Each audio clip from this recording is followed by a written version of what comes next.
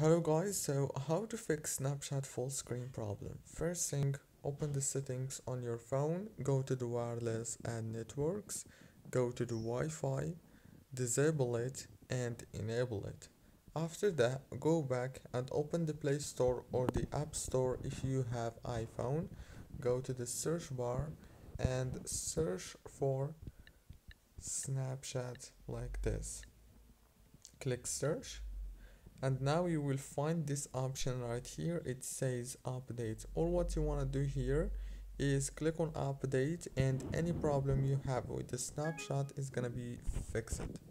It's very easy and simple as you can see guys. So that's it. Don't forget to like and subscribe, and thank you very much for watching this video until the very end. See you later.